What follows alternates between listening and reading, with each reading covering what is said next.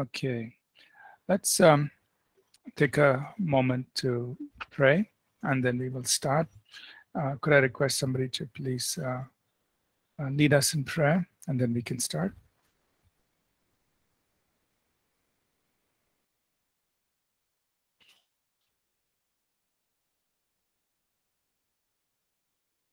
Okay. Prabhakar Rao, you want to pray? Yes, Pastor. Dear Heavenly Father, we praise you, we acknowledge your holy name. Thank you for this wonderful opportunity. Thank you for this wonderful moment.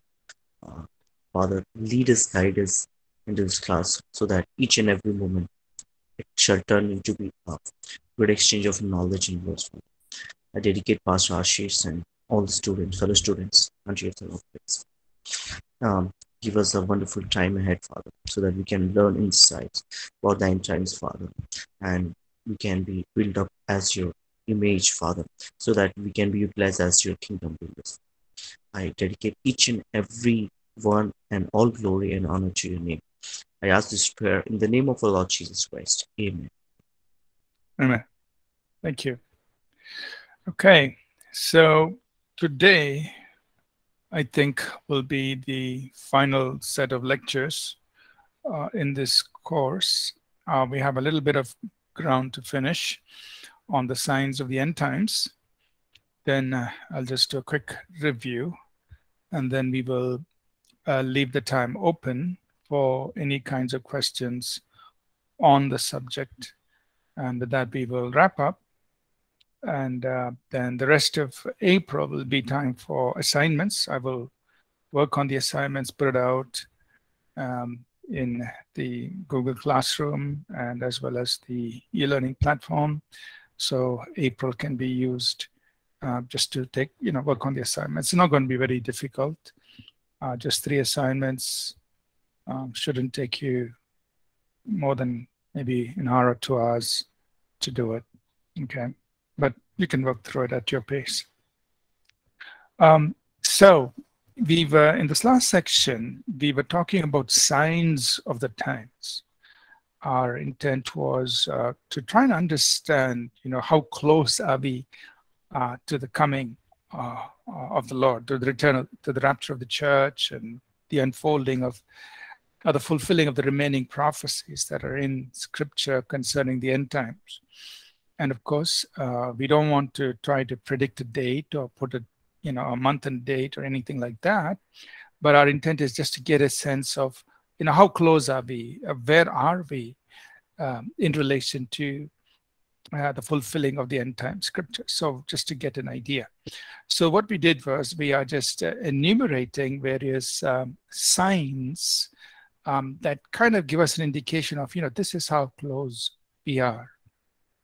And just a sense of how close we are. But again, it's not for us to put a time, a year, and a date to this.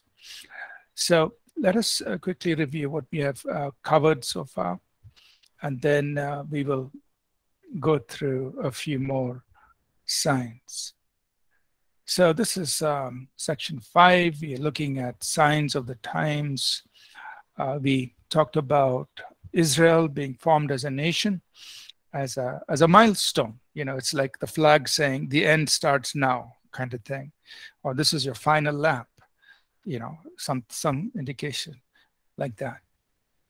And that's important because Jesus said one generation will see all the things fulfilled, all the end time prophecies. One generation will see it.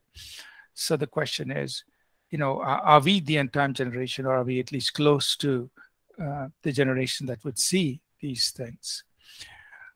We just try to do a little bit of calculation there. Again, it's not our attempt to predict a year, but just to get a sense of where we are if we were to consider that one generation, what would be the timeline? And we are pretty close, somewhere, in this range. Second sign is Jerusalem being captured by Israel gaining possession, at least a part of it, and then Jerusalem becoming the center of conflict for all kinds of reasons. Even if you're looking at the news today, there are a few Arab nations, and these Arab nations are not very important. We are talking about, I would say they're not very, okay, I shouldn't say they're not important, sorry. Nations like the UAE and what are the others? Two other nations who are now, kind of trying to keep peaceful relationships with Israel.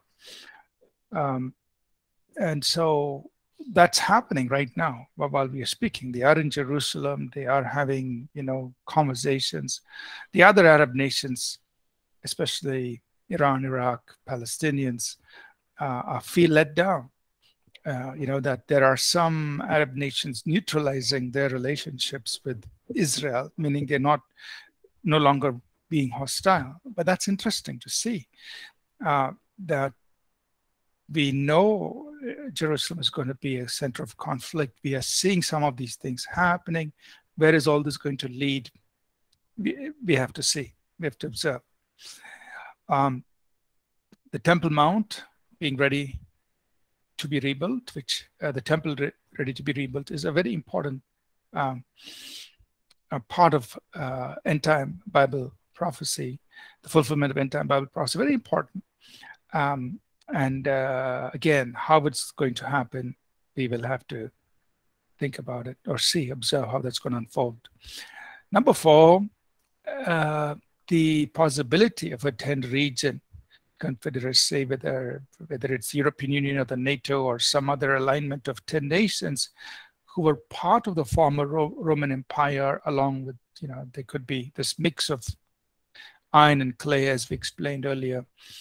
That coming together is also a very interesting observation. The possibility of a global economic system and a global identification system, again, is very significant, because that's part of Revelation 13. The alignment of Russia, China, Iran, and Turkey, to see how these nations are aligning themselves, because they are mentioned there in Ezekiel 38 and 39, and seeing how all these nations aligning there in Revelation 16. And we talk about the kings of the East. Although China is not mentioned by name, we think, Russia, China are these big nations mentioned or referenced there in Ezekiel 38 and 39 and Revelation 16. So just looking at what's happening is an interesting observation. Peace talks with Israel on the plan to divide the land.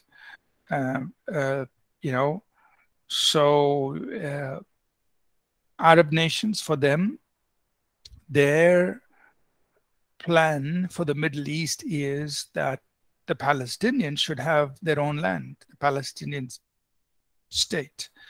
Israel is not ready to do that. So no, we will not do it. So the Bible is telling us that at some point, this itself is going to become the reason why nations are going to be gathered together in the valley of Jehoshaphat. That is the Battle of Armageddon. So this point about dividing up the land, and in fact, right now, as we said, some Arab nations, they want to have good relationships with Israel, but they are also, nonetheless, those nations still are asking for recognizing an independent Palestinian state, which Israel will never say okay to, right? So even though they want to have, somewhat peaceful relationships, this is going to be what, as we would say, a bone of contention between those nations. And then, of course, the control of Jerusalem and the Temple Mount is, again, a point of conflict. Another important sign is the church coming to maturity, which we spoke about, and it's truly amazing. to see what God has done and God is continuing to do in the church among people. Don't worry too much about, like we said earlier, don't worry too much about the structure or the system, but look at the people. Look at what's happening to the people. People are being changed. People are being built up. People are growing. People are maturing. So that's the beautiful thing that's happening in the church globally, everywhere. God is doing a wonderful work. And number 9, this is where we came to. The 9th sign is that the gospel is being preached in all the world as a witness to all the nations. And this is again a very powerful sign, because we are living in a time where literally all over the world the message of Jesus Christ is being proclaimed in so many languages, like never before. Now, I understand that on one side there is the what we would say as the dead church, meaning the just the buildings and the form without the power. But yet on the other hand, there is the dynamic church, the living, vibrant church, which is people who are bearing witness for Jesus in all walks of life. It's really amazing that whether it's among the very poor or among the elite, the gospel is being preached and proclaimed in all the nations. The gospel is reaching. So we're going to move forward from here, look at some of the other signs, and many of these are obvious in the sense that it's in many ways self-evident. We are observing these things happening. Jesus said that there will be people who will persecute us for his name's sake. For his name's sake. So he says, before all these things, they will lay their hands on you, persecute you, bringing you up in their assemblies and prisons, and bringing you before kings and rulers for my name's sake. But it'll turn out for you as an occasion for testimony. So, how should we view persecution? One of the things we should look at it is an opportunity for testimony. Right? But Jesus said, before all these things, that means when all these things are ready to unfold, be prepared for increased persecution that will take place because of Jesus' name. Right? So there will be increased persecution of the church that takes place as one of the signs. So, and we're seeing that happen around the world. Now, when we say persecution, it doesn't always have to be physical and violent. That is part of it. But the other aspect of it is being brought before people of authority to give an account of what we believe. So there will be the prisons, the violent, but there will also be, where the very faith, the Christian faith is being challenged, attacked. Those who hold on to the Christian faith are being ridiculed, mocked, looked at, in a very negative light. And that is also persecution. That is also an attack on people, on us, for the name of Christ. So you have both forms of persecution happening, whether it's the physical violence or it's the more aggression in thought, challenging the truth we stand for and the truth we preach and proclaim. So both things are happening globally. So there's increased persecution of the church. Number 11 is deception. There a rise in spiritualism and false spirituality, something that's trying to take the place of faith in Christ. Jesus said it, in Matthew 24, he said, be careful, nobody should deceive you, because there'll be many coming in my name saying, I am Christ, and will deceive many.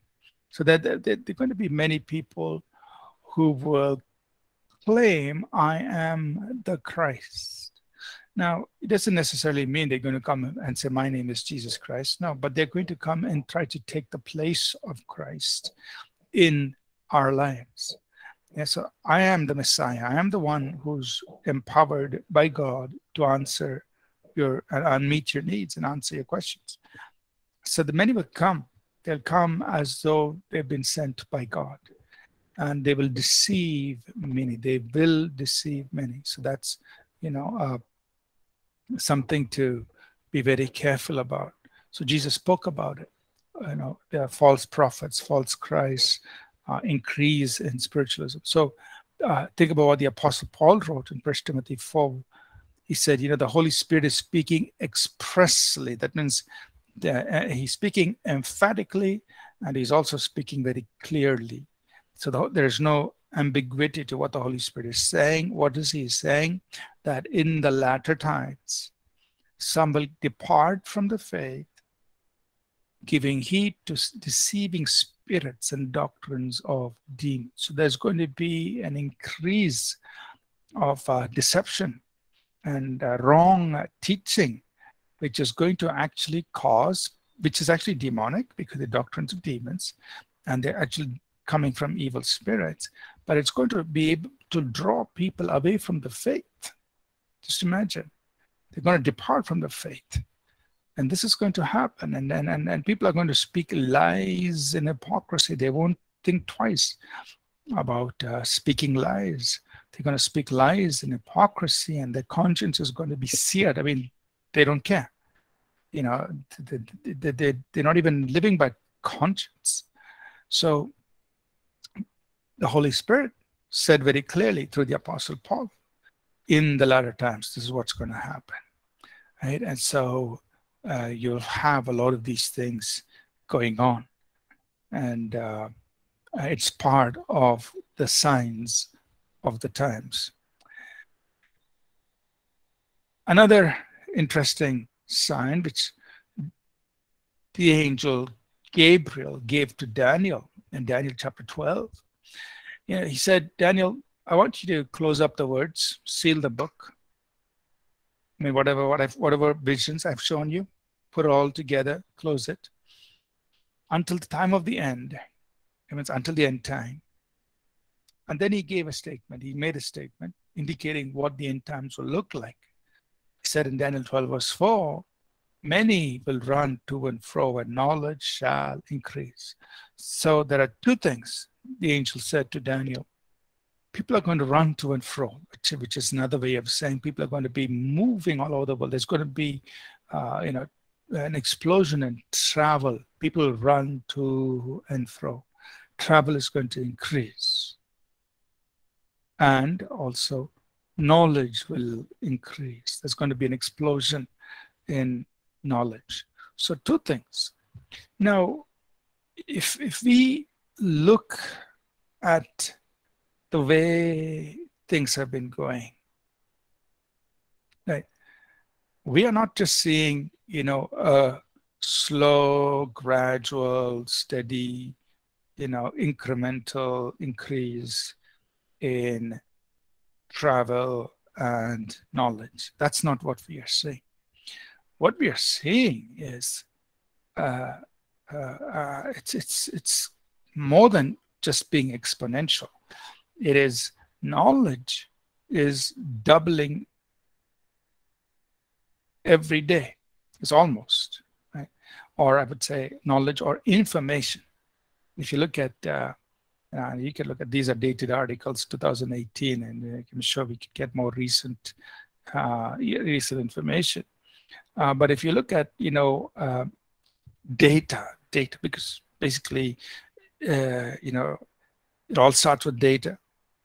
Then from data, you make sense of data, you get information and you get knowledge. And then from there, if you process it further, you can come up with more discoveries, and it drives businesses and so on. Anyway, so think about this, that every 2 years, there's like a 90% increase in data.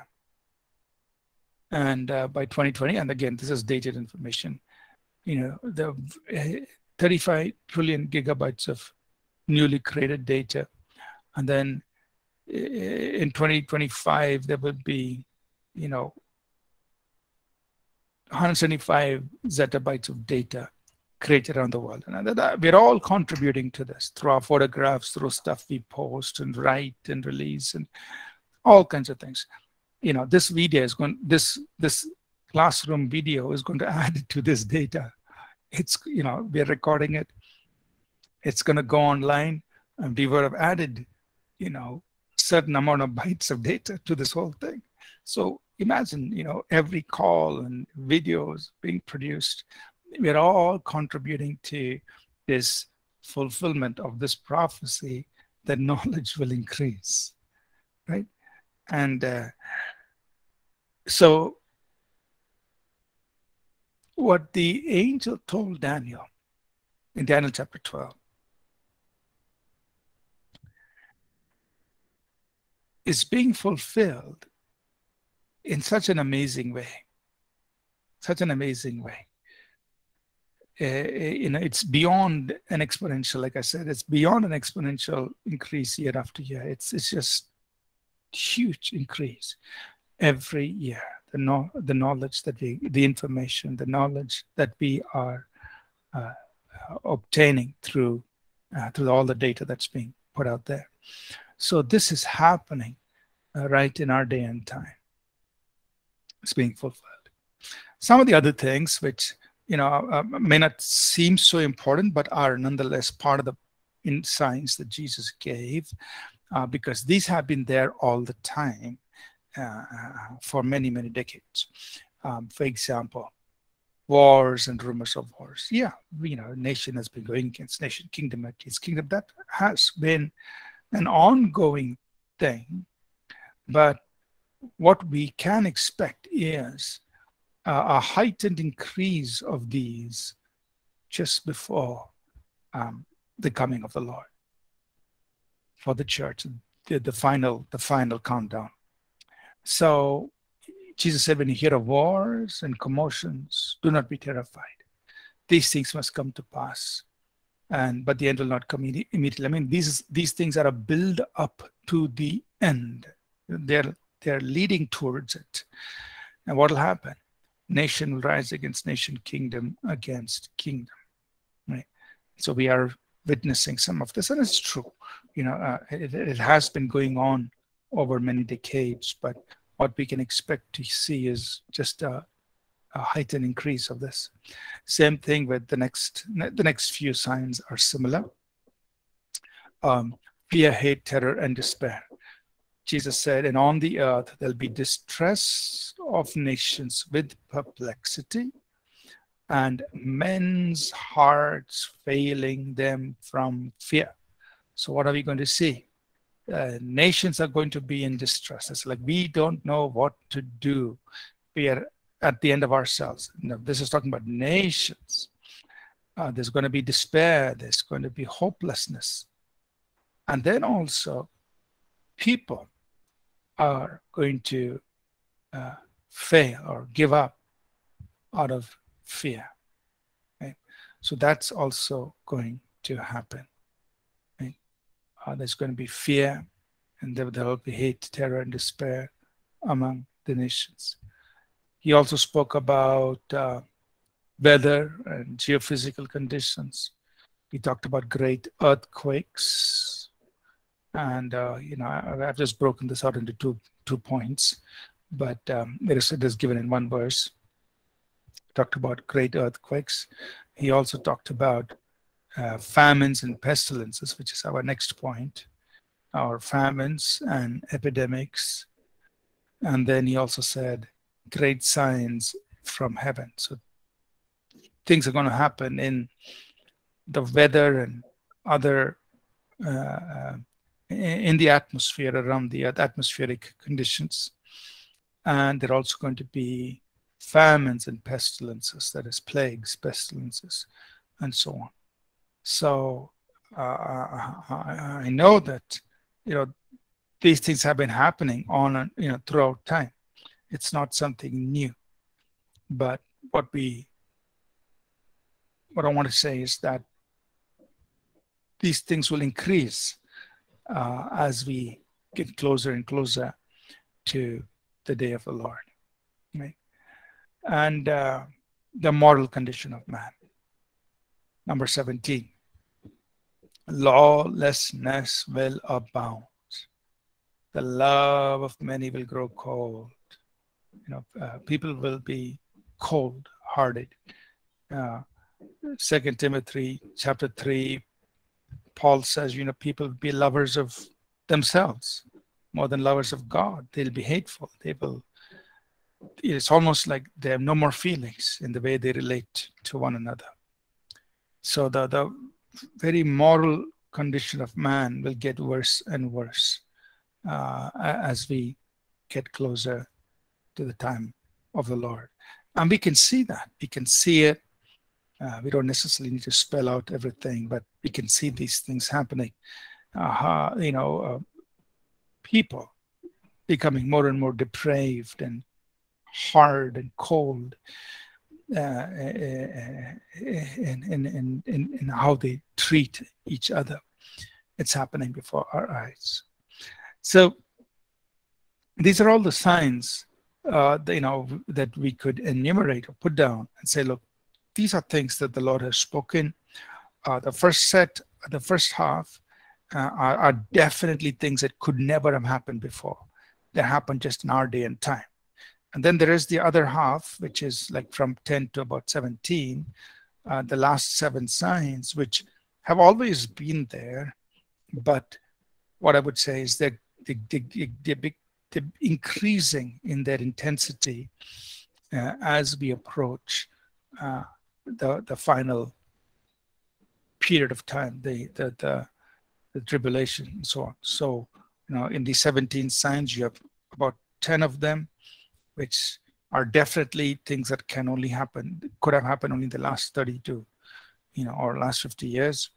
And then you have another 7, which have always been there, but the intensity, the magnitude of those things we can expect them to increase and so on. So we are literally in the final countdown, and it's for each of us, to live in a state of readiness for the coming of the Lord, and stay pure, stay holy, stay ready for Jesus. Of course, we must be busy going about doing what God has called us to do. And I just want to close here with this thought that, we need to plan to plan and to think as though we are going to live out the full course of our lives. But we need to live as the Lord is coming right now, this moment, right? So how do you plan? How do you live? You plan and you think as though you're going to live out the full course of your life, because we don't know when the Lord is coming. So you plan, you prepare yourself as though you're going to live out the full course of your life. That's the way you plan and prepare yourself.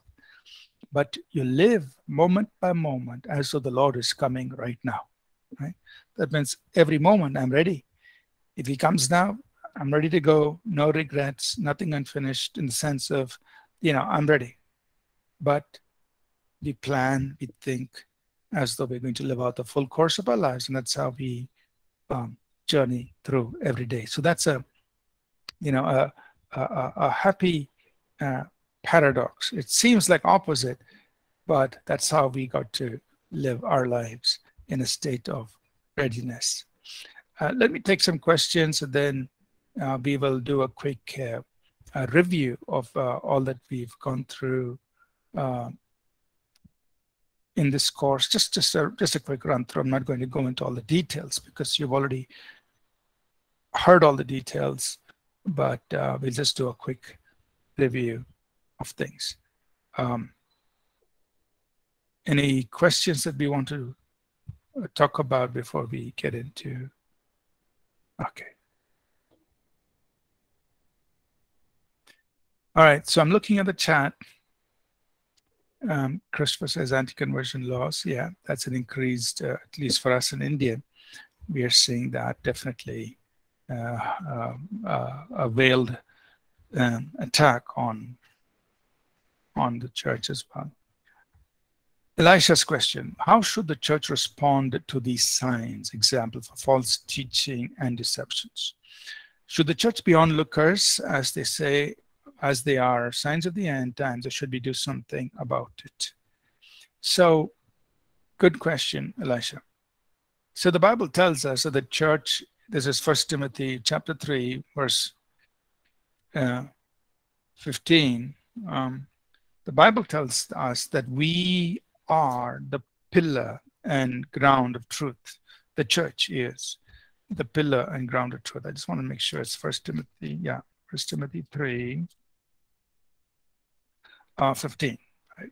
So 1 Timothy 3:15, we, the church, are the pillar and ground of truth. I mean, the church is to be the upholder and the foundation, the mainstay of truth in our world. So how do we fight what is false? The best way to fight what is false is by amplifying the truth. So what is the church's responsibility? Keep proclaiming the truth. Keep amplifying the truth. So we shouldn't waste our time pinpointing what is false, because there'll be all variations of falsehood and falsity coming. We can't waste our time on pinpointing the false. What we should do is amplifying the truth, keep amplifying the truth, because when people get to know the truth, they will recognize what is false. Right? So we don't fight the truth by highlighting. We don't fight the false by highlighting the false. We fight the false by highlighting the truth. So that's the responsibility of the church. Keep amplifying the truth, making the truth clearer, brighter, and better, so that people can see it and understand it. Then they know what is, they will be able to identify what's false and stay away from it. Thank you very much, Pastor. Thank you. Thank you. Any other questions?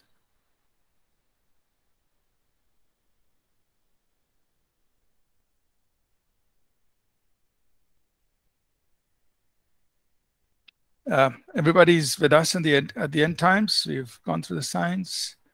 Any questions?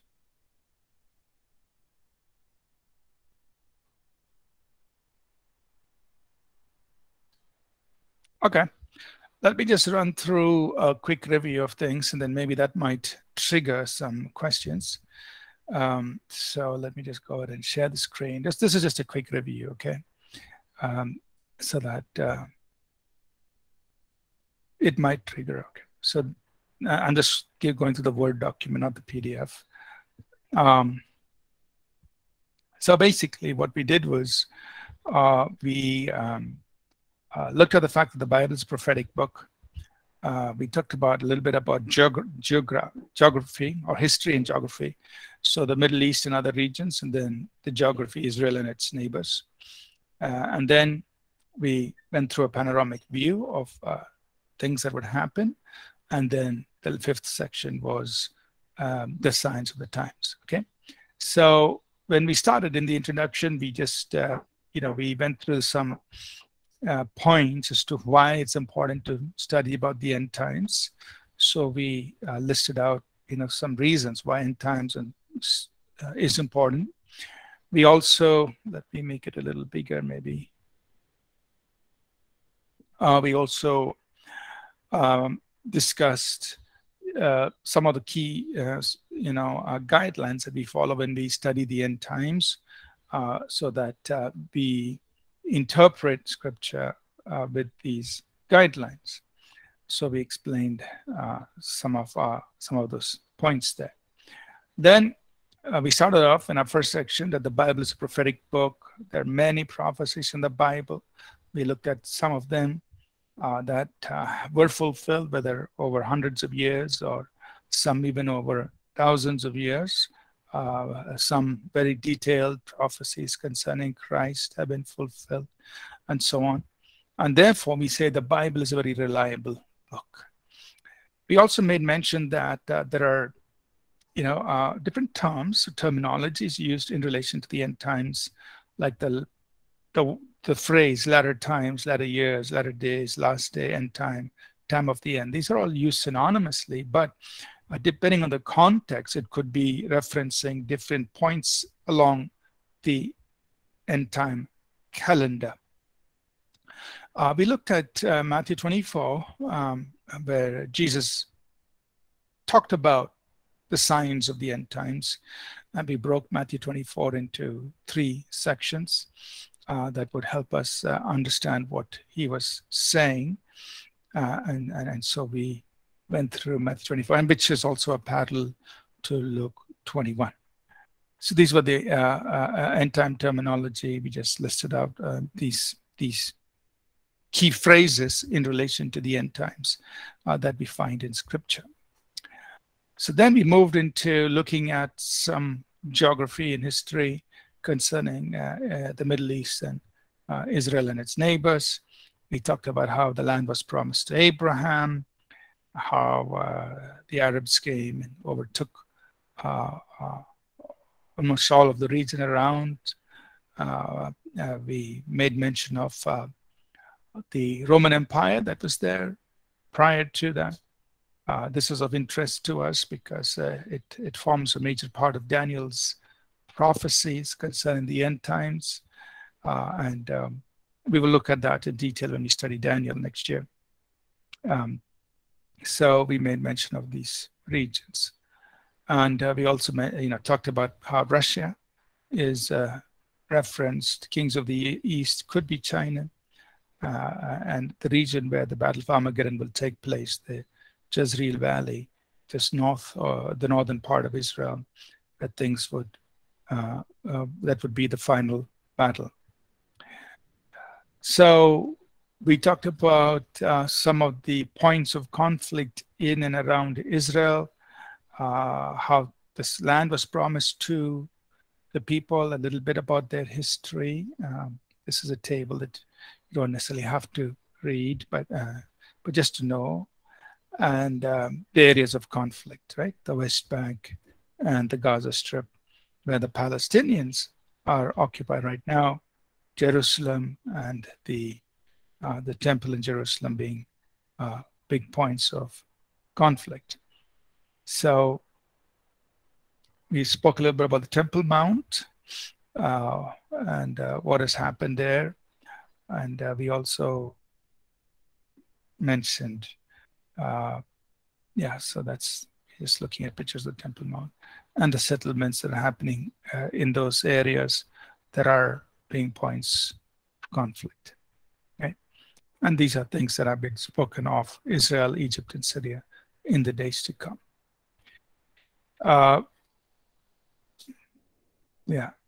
So then we went through a panoramic view of the end time events. So we said that we are in the church age now. Next thing to happen is the rapture of the church. The church will be in heaven for a period of 7 years. We talked about what will happen in heaven, the rewards, mansions, marriage supper, 7 years of tribulation here on earth. Christ returns, the Battle of Armageddon, and then 1,000-year reign of Christ, a great white throne, judgment, and new heavens and the new earth. So that's the chronology of the end times that we went through. Of course, we had a little bit more detail as we went through Revelation. So basically what we said is Revelation chapters 1, 2, and 3 is here at the start of the church age. Revelation 4 and 5 is a picture of what's happening in heaven right after the rapture of the church. Revelation chapter 6 through 19 is what's happening here on earth. Mostly, we are looking at what's happening here on earth during the 7 years of tribulation. Revelation 19 ends with the Battle of Armageddon, and Revelation 20 talks about this 1,000-year reign of Christ. Revelation 21 and 22 is the new heavens and the new earth. So the book of Revelation kind of outlines this whole chronology of events that will unfold. And so then we went into several details of these things here. And the last chapter is what we covered today, which is the signs of the times. We went through, what are the signs indicating where we are. Okay. So let's see now. Okay, I see a question here from Sissy. Children are turning away from God's word. What should we as parents do to bring them back to God? I can just share a few of my thoughts. So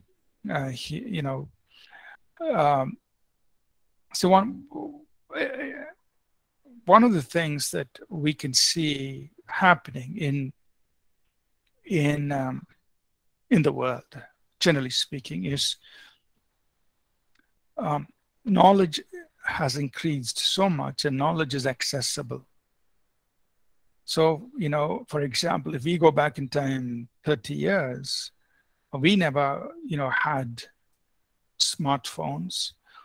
We never had access to information on the internet the way children do today.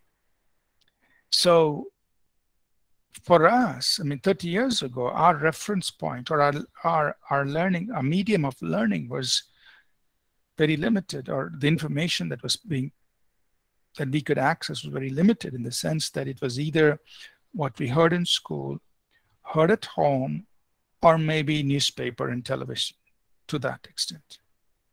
Today, things are very different. Children have access to all kinds of information, good and bad, because of the internet and then the use of smartphones and computers. So information is constantly coming to them. So you can imagine, 30 years ago, children would be taken to church, they would hear the word of God, they would be taught the things of God, and there wasn't any competing information, not much competing information to the truth that they were being told. Today, times are different. To every statement of truth, there could be 10 contradictory statements that are coming to the child from all kinds of sources, online, through the internet, videos, celebrities, and it's all right there in their hands, right? So the information overload is impacting children, and therefore children could be swayed by any number of things. It's not that the truth we are saying is no longer the truth. No, the truth that the church is teaching or the parents are giving the children is still the truth. But the problem is, to every statement of truth we are giving to our children, there are 10 untruths coming through, 10 or more untruths coming through all kinds of channels and medium, which are bombarding the minds of children. So we have to understand that they are going to go through this period of time where they're going to process this information. 30 years ago, mom and dad would say, do what I say, and what I'm telling you is the right thing. And we didn't have an option, we just followed, because there was no competing information. At the most, there would be a textbook in school on whatever. That's all. Today, the pastor preaches, the Sunday school teacher says something, parents say something, but children are also exposed to so much of other information. Now, we can't stop it. We can't tell our children, don't go online, don't use your phone, don't use your computer. They need it for, all their work and activity and school work and college work, etc. So it's there, they have to use it. The only thing now is it's going to take time for them to process all this information and arrive at their conclusion. And I feel that we should let them arrive at their conclusion. We can't do what was done 30 years ago, where it says, what I'm telling you is the truth, just follow me. No. Today, we've got to let people, okay, you want to examine the truth, feel free. You want to explore knowledge, feel free. you explore and you come to your conclusion. We can't stop that. We can't prevent that from happening because information is there. So what can we do as parents? Well, I think the most important thing is the life we live. Is the life we live.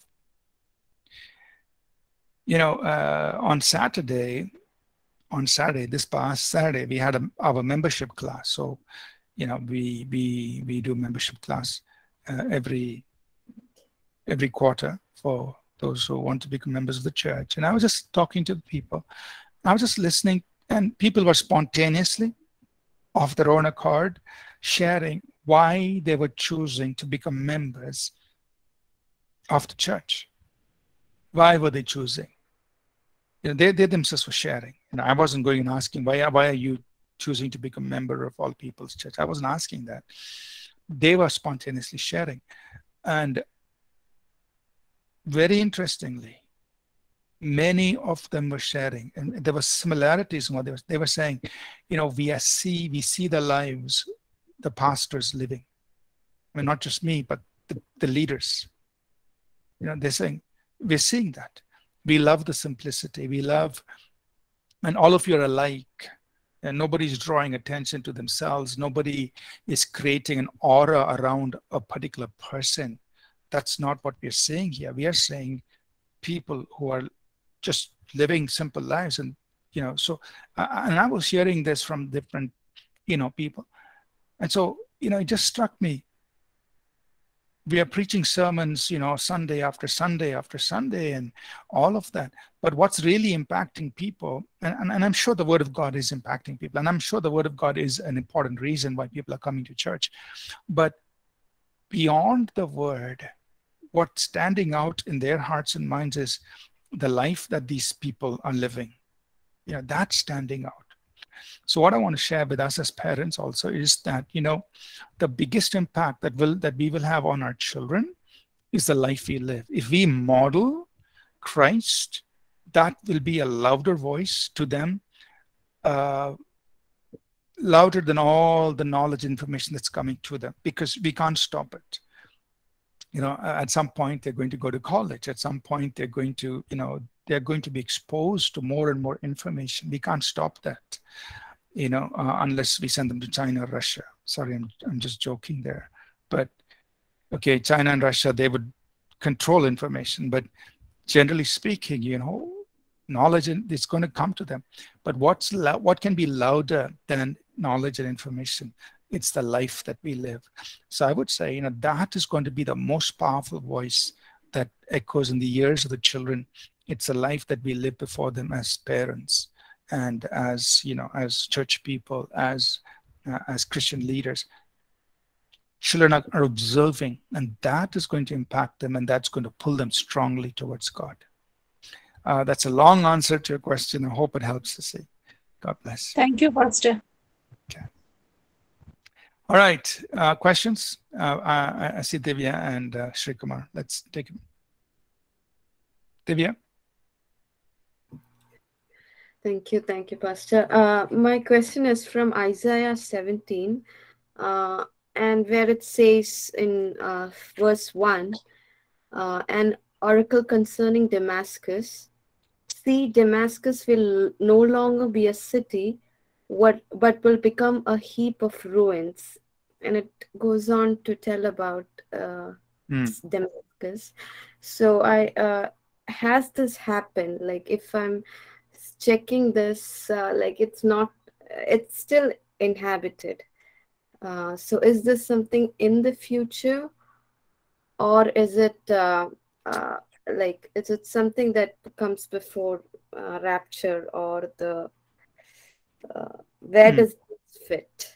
Or has it already happened? Yeah. So some of Isaiah's prophecies. Let me say, not all of Isaiah's prophecies are like about the end times. There are prophecies that are near term. That means they were to happen in that short period of time, meaning a couple of 100 years, right? So he prophesied against many cities and nations that were around Israel. So like here, and you know, of course, we refer to Damascus in Ethiopia and Egypt and so on. So these were near-term prophecies which were fulfilled in that day and time, as we see the sequence of world empires that came in. So there was, you know, when you go back in time, of course, there was Egypt. I mean, in that region, right? We're talking about around the Mediterranean. There was Egypt. After Egypt came of course, Israel was, or the people, the Jewish people, they came out of Egypt, they occupied their land. Subsequently were the Assyrians who came in, they dispersed, or they attacked Israel to some extent. But subsequent to the Assyrians were the Babylonians, or Nebuchadnezzar. They came, they dispersed the Jews. So the Babylonians came into power. But after the Babylonians came the Medes and the Persians who overthrew the Babylonians. Then came the Greeks. So in this process, so the Medes and the Persians, so you can look at Babylonians, Medes and Persians who are from that region, right? From Iran, Iraq, Persia. But then after them came the Greeks. They came from the West. And the Greeks overthrew these regions where the Babylonians and Medes and Persians. So Babylonians and Medes and Persians were basically from that region of what we know as Damascus, right? Which Damascus would be modern day Iraq, in that area. So the Babylonians and the Medes and the Persians, they were in that geography. That's where they had their capitals. But when the Greeks came, they overthrew. So those were near-term prophecies that were fulfilled shortly after, you know, in a couple of hundred years after Isaiah. Okay, Pastor. Thank you. Sri Kumar, your question, please. Yeah, thank you, Pastor. Pastor, my question is from Romans chapter 2. And the Bible says here, Romans chapter 2, verse 2 onwards, now we know that God's judgment against those two such things is based on truth. So when you, a mere man, pass judgment on them, they do the same thing. And if you continue to read, and when it comes to the 10th word onwards, but the glory, honor, and peace for everyone who does good, first for the Jew, then for the Gentiles, for God does not show favoritism. Then the 12th word says, all who sin apart from the law will also perish apart from the law, and all who sin under the law will be judged by the law. For it is not those who hear the law are righteous in God's sight, but it is those who obey the law who will be declared righteous.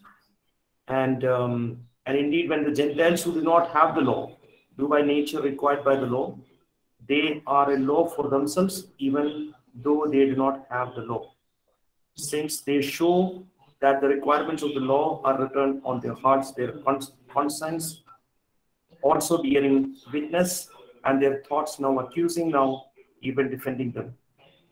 So my question is this that based on the scripture, when the God is going to judge the people, is he wants to say here that it means Gentiles also, because of they fulfill the requirements of the law, they can also make heaven, they can also be accepted in the heaven? That's my question. If they are not believing on Jesus, or as per this, because he says that God is not a God of favoritism, and the 10th word says, but glory, honor, and peace for everyone who does good. So what he wants to say. Thank you, Pastor. So the answer is in the 16th verse. The answer is in the 16th verse, where Paul says, in the day when God will judge the secrets of men's hearts by Jesus Christ according to my gospel. So how will people be judged? Jews and Gentiles. They'll be judged by Jesus Christ according to the gospel. So and we will study this. We will study Romans chapter 2 in our third year. We'll go verse by verse. But what Paul is explaining to us in chapter 2 is there are Jews and Gentiles, and we are both standing before God as sinners. Because he builds this whole understanding in chapter 2. He makes it a point to say very clearly in verse 16 that everybody will be judged according to the gospel. And he continues that thought in chapter 3, and you can look at verse 10, verse 14, verse 23. It says, look, all of us have sinned. There is none righteous, not even one. So Jew and Gentile are standing before God as sinners. And there is only one hope. And then in Romans 3, he says, in Romans 3:22, that we're all justified by faith through Christ. So starting in Romans 1, where he establishes the evidence of God and the sinfulness of man, chapter 2, both Jew and Gentile stand condemned before God. The Jew because he fails to keep the law, the Gentile because he fails to live by the law of his conscience, and yet both stand condemned before God. The Jew cannot boast that he has the law because he's failed to keep the law. And Jew and Gentile stand before God condemned. That is chapter 3. End of chapter 3, the only solution is salvation through Christ. Romans chapter 4, the only way you can experience that salvation is through faith. Romans chapter 5, God gives it to us as a free gift through grace. So it's a whole series of thought that he builds up, and it's so beautiful to study all of that. We'll do that in next year. Thank you, sir. Okay. So I was thinking of getting closing, but I see Avni's question. Jeremiah 31st chapter, Jeremiah chapter 31, verse 34.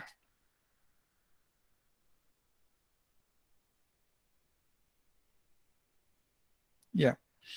So Jeremiah chapter 31, verses 33 and 34, Jeremiah, so the Old Testament prophets prophesied about the new covenant.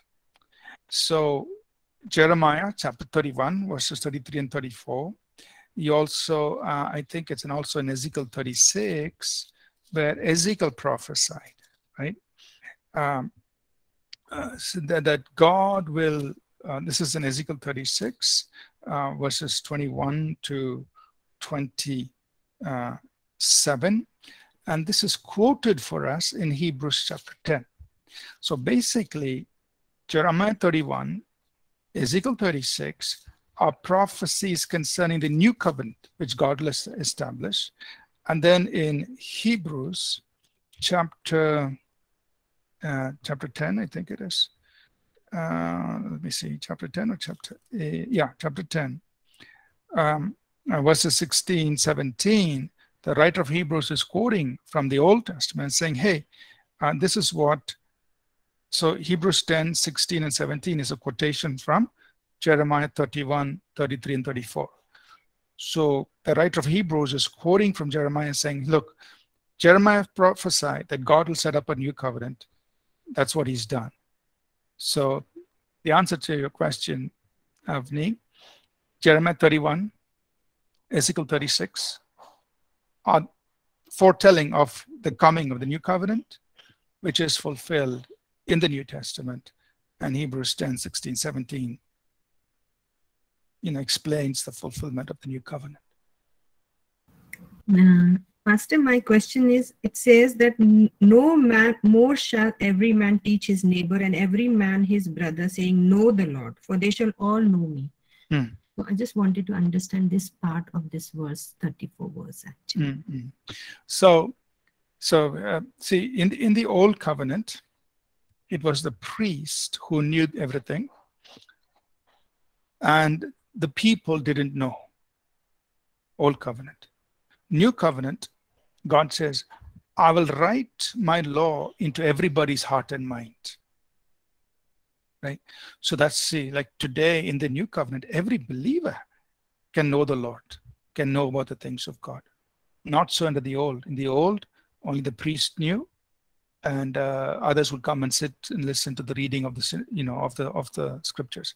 New covenant, God says, I will give them a new heart, and I will write my law in their hearts and minds. So in the new, there's no more saying, I need to teach you, right? And not in the sense that, of course, God has placed teachers and all that, but the point is, in the new, every believer receives the knowledge of the Lord, unlike the old. So that's the difference he's highlighting.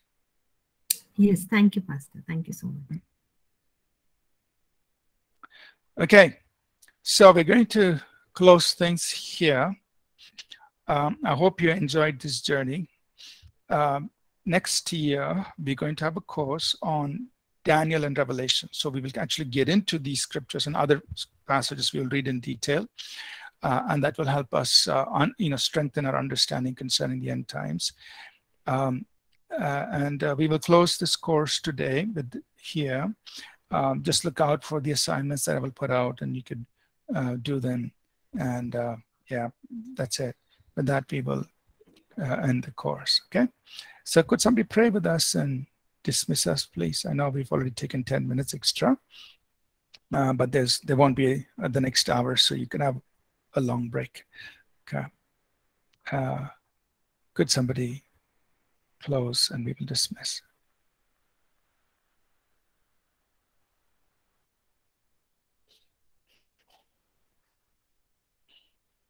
Okay.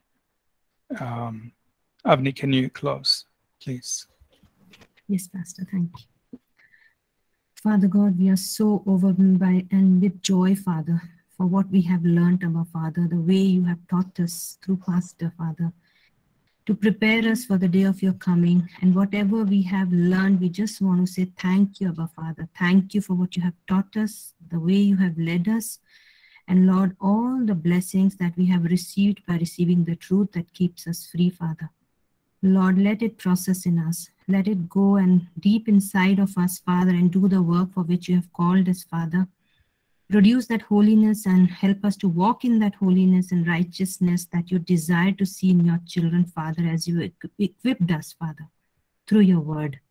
We are so thankful to you for every student who's been part of this journey, who's learned and being built up.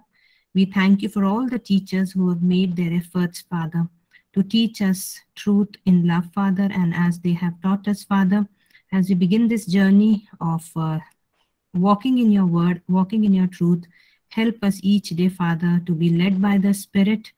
And Lord, as we walk in you, Father, we may glorify you through our word, action, and deed. Let all things be done for your glory and for your glory only. We thank you once again for giving us this beautiful platform. We bless every teacher. We bless every student in the name of Jesus. And we once again thank you, Father, for this beautiful time of worship and fellowship and learning. We thank you and we ask this prayer in the precious and most matchless name of Jesus, our Savior. Amen. Amen. All right. Amen. Thank you, everyone. God Thank you, bless Pastor. you all. Enjoy the rest of the day, and I'll see you again tomorrow. Thank you. Thank you, Pastor. God bless you. God Thank you, bless. Pastor. Thank you, Lord. Thank you, Pastor. Thank you, Pastor. God bless you. God bless. Thank you. God bless. God bless.